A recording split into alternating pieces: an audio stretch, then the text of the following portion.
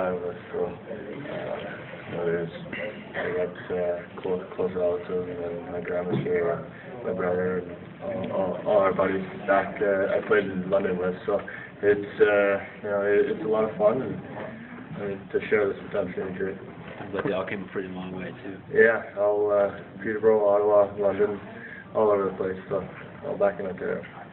Corey, can you talk about just the moment itself when you heard your name called, and just kind of what went through your mind? I don't know.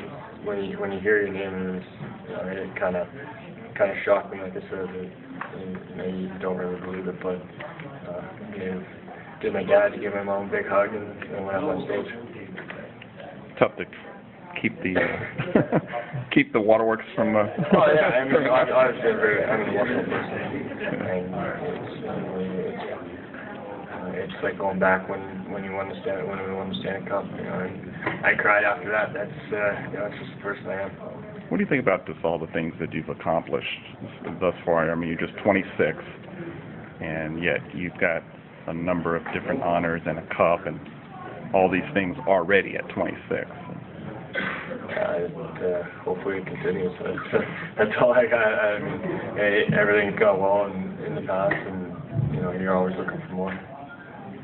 I heard Ryan Kessler saying before the show that he practiced the speech.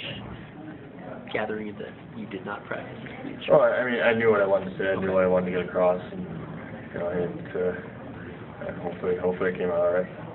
Were you surprised or shocked at all? Were you surprised at all when you heard your name? A little bit. Like I said, I mean, you look at the different years that everybody had this award.